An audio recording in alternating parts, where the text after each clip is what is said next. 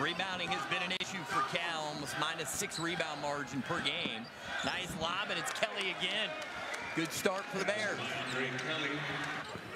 Swing gets bumped, no call, shot clock under 10.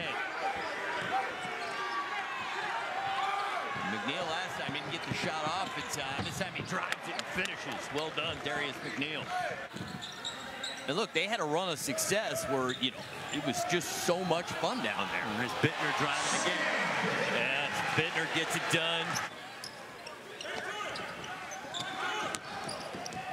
The drive, nice touch. Johnny McWilliams doesn't normally give a lot of offense. Made a quick contribution off the bench. Force you down that baseline, and then it's all about your off-ball movement. They made the extra pass. There's our second assist of the game and got a wide open shot. And Blackwell the free and the foul. And what I like about Fresno, they're very athletic and they play hard, but it's designed twofold. Some teams like San Diego State press just to shorten the shot clock on you. What a great drive by that's Sui with a second bucket in a row. Downhill, getting 17 and in.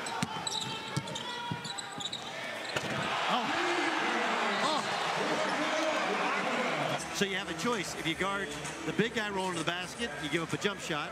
If you guard the shooter, so that way your point guard has it going down the floor in a 3-on-1 or a 2-on-1. That's a layup if you're a point guard.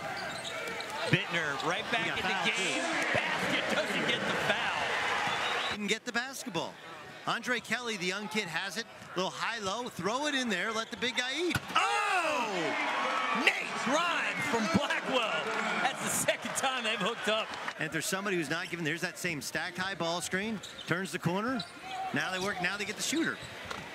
It's a good look. They've literally gotten all. Of course, they just had Jalen Brown, who Sharif Abdul-Rahim kind of helped convince Jalen Brown to come play at Cal.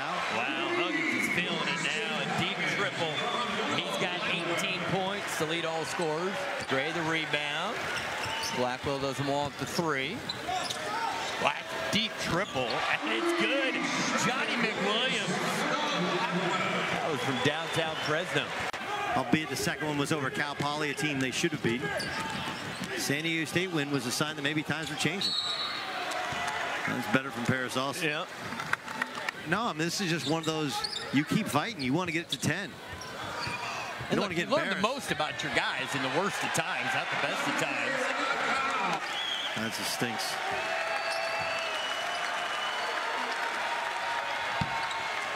Look, the story is Fresno State, and I think Justin Hudson, he inherited a good program. He did. And they are playing hard for him.